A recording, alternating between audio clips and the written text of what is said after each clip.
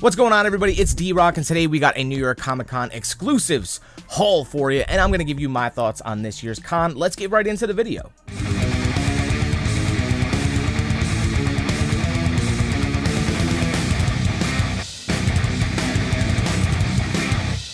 Alrighty, we just got back from New York Comic Con, which was a fantastic time, man. We enjoyed ourselves thoroughly throughout all 4 days. All 4 days I went to New York Comic Con, and it was a great time, man. We're going to start this off with just a little haul, all the stuff that I got while I was there, and then I'll give you my thoughts on Comic Con.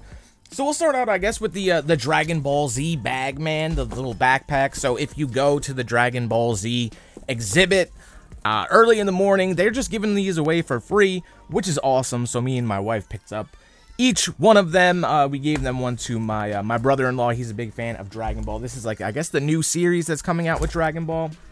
Had to pick that up. They had a bunch of different ones at other exhibits as well. There's like sci-fi ones and etc. Pretty dope. And then, you know, I had to get the Ryan Ottley mystery box. This was big on my list. This was one of the first places that I stopped on Thursday. I wanted to get this box. You could get like signed issues of Invincible, the New York Comic Con exclusive. There were like slabs in there, original artwork, all sorts of things that you could win in these mystery boxes. I think it was a 1 in 3 chance of winning anything. I unfortunately didn't really win anything. I just kind of got the basic boxes, but they're not basic. They're real sick boxes. So we'll get into this quick as well, but I did throw a couple things in here that I did end up getting at New York Comic Con. So they had this this Chucky street team that was just all over the con, all dressed up as Chucky with Chucky dolls, kind of with like Vote Chucky and all this stuff. So I got this Chucky bag. I got Chucky campaign pins. We kept seeing them over and over again, so I picked up a bunch of these. Some more pins in here. Just dope. I love that they just you know, have people going around promoting things and giving out a bunch of free swag for stuff. So we got these like Vote Chucky or whatever, and Chucky We Trust bumper stickers here. A bunch of other stickers as well. So much Chucky stuff from here. The Chucky show is fantastic on Sci-Fi. If you have not checked it out, definitely do. So let's start out with what I got, and we're going to start out with a bunch of foils. I got the Carnivore Comics Swamp Thing #1, the foil variant, man. Badass book there. Carnivore Comics had some fantastic exclusives this year. Probably all of my favorite. Hopefully that's picking up on camera well, because it is the foil. But man, had to pick up that Swamp Thing #1. Got a couple stickers of Carnivore Comics as well. Decepticons and Autobots. These are perfect for what's coming up next, because you know I had to get the Raph Grassetti Transformers issue #1 foil New York Comic Con exclusive. Carnivore Comics and Comic Tom. Beautiful, beautiful cover of Optimus Prime, man. I mean, just hopefully that's picking up well. Badass book. This was also one of the first places I wanted to stop there and pick this up. Badass book. I had to get that, man. And then, of course, my boy Danhausen was there, and I had to pick up the Danhausen Batman 251 homage, the classic Neil Adams cover. This is done by Bill Morrison, and of course, you know, I had to get Danhausen to sign this thing in that awesome green ink, man. Badass comic cover. I was very happy to get my hands on one of these and to meet up with Danhausen again and get him to sign this book here. So now we're going to get into some Otley stuff. We got the New York Comic Con exclusive signed by Ryan Ottley in color. So dope. I was glad that I got this in the box as well. This is one of the books that I wanted the most throughout the con. This was the one that I really was hunting down, and I was very happy to get that. And then along with that, I also got the sketch variant, or the black and white, whatever you want to call it here, I guess. So we got that variant as well.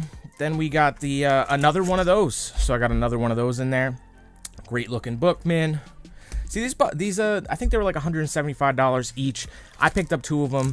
Decent amount of comics in it. So we got the Battle Beast Invincible there as well. I think that's Baltimore Con exclusive. Then we got another Battle Beast. So you get doubles of some things, but it is what it is. Then you got some Hulk, man. The Hulk issue #3, double signed by Donny Cates and Ryan Ottley. So that came in the box. I got another one of those as well. Still double signed by Cates and Ottley. And then another Incredible Hulk #5, double signed by Donny Cates and Ryan Ottley. Dope, man. So you get some good stuff in these boxes for sure. and then some more Incredible Hulk issue number 6 signed by Otley and Donny Cates again, and then I did get a double of that. So great stuff in these boxes, man. I was very happy to get all of these issues. Unfortunately, I didn't get like one of the slabs or anything like that, but hey, it's all good with me, man. I was happy with what I got. And then on to the next books of what I picked up. So one of the books I was hunting down the whole time, I didn't see anywhere, and then I finally went to Very Gary's booth, man, and he had it. I picked up the Department of Truth issue number 1. This is going to be a hot book soon because Tinian had mentioned that he's writing a screenplay for this series. So hopefully we'll see a Department of Truth show on like Netflix or something soon. But very affordable book. It's like 60 bucks right now. So if you're looking to pick this up, get it now before it skyrockets because it's definitely going to go up. And then the last book that I have here is just the actual Batman 251. I think this is the Comic Pop Collectibles exclusive. I'm not sure which con this was from, but they had this already there, graded. Classic Neil Adams cover with Danhausen, Bill Morrison cover. I had to pick this up, man. I seen it there. I was like, I want this book right now, already in a slab, so I'm just going to go ahead and pick it up. But altogether, I had a fantastic time at New York Comic Con. The booths were all really solid this year. I think NECA and Diamond Select had fantastic booths. You had NECA with like the life-size Chucky and a bunch of the Toonie Terrors, and they're just regular figures. The Scream New York Comic Con exclusive was there. My wife picked that up. They have really good horror figures and Teenage Mutant Ninja Turtles. They have a bunch of the Last Ronin figures that are be coming out soon. That was a great little booth to check out. Like I said, Diamond Select, they absolutely killed it when it comes to their Star Wars statues, their X-Men statues, just Marvel statues. They had the sick Beta Ray Bill statue that's going to be coming out soon. They had some fantastic stuff. I do miss the fact that they don't have like Sideshow Collectibles or XM Studios or even like Queen Studios there. It would be great if they had booths with their like big elaborate statues on display, but I guess you can't get everything at the cons. But it was dope seeing like the big Dragon Ball Z characters, and they had like the huge Godzilla, all kinds of stuff, man. It was they had some really fantastic booths this year. One of the coolest things about New York Comic Con is that when you're looking around for comics and such, celebrities are doing the same thing. So I ran into Danhausen multiple times when I was looking around for comics and whatnot and just checking out the booths. I ran into some other AEW wrestlers. Private Party were there. My wife pointed out this dude Pon from that show Ink Masters that we're fans of. He was just walking around looking for comics himself. One of the coolest experiences, though, of the whole con, probably my favorite moment, is I had to run back to my hotel room to drop some of this stuff off because I didn't want to carry it around. And who do I see waiting outside of my hotel but John Carpenter himself?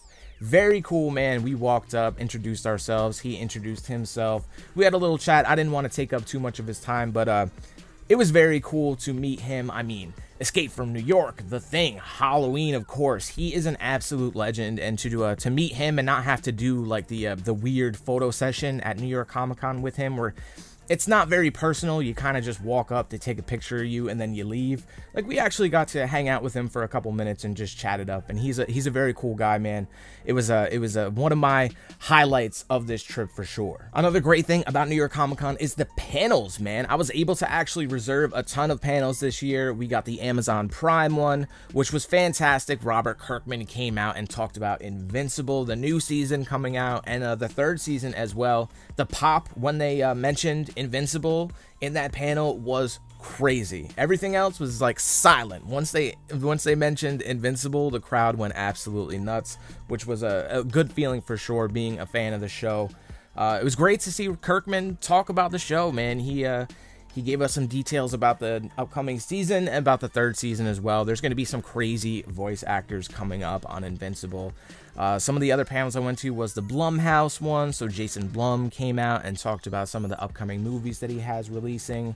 That Night Swim movie coming out, which looks pretty good. We got to see the trailer for that.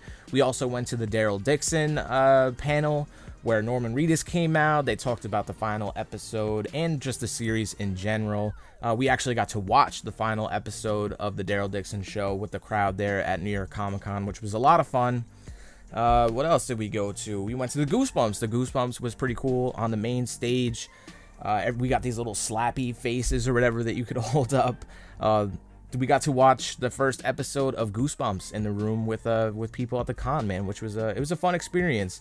It was definitely different because the writer's strike is going on, so they couldn't really talk about certain things at most of the panels. A lot of the time, they just briefly mentioned what's going on and then like played an episode or played some trailers and such. So I feel like that was a little bit lacking. I was glad that they had like Robert Kirkman come out for Invincible. That was probably like the highlight of the panels for me.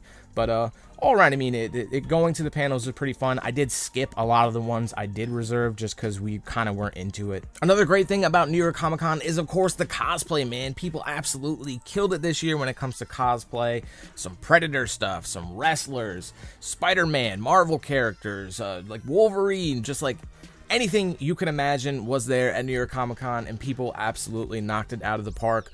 Over the weekend, I took a ton of different videos of them, and you can watch all the reels. I did upload them on the YouTube channel while I was away. Altogether, man, I had a fantastic time at New York Comic Con this year. Last year was my first year. This was the second year. I think this year, even though with the writer's strike, the panels were kind of lacking a little bit, I think because I had been there the year before, I got around to the booths a little bit better, and we kind of managed our time a lot better than we did the previous year. Last year, it kind of seemed like we were running around with our heads cut off, and I didn't really know what was going on. Like this year, I had a plan. I knew when to film. I knew when to, you know, get comics that I wanted, and it was a lot of fun, man. Let me know down in the comments if you went to New York Comic Con this year, what your favorite part of the con was, if you did, if you plan to go next year. Maybe we can always meet up, man. Let me know down in the comments your thoughts on this comic book haul, and of course, as always, thank you for watching.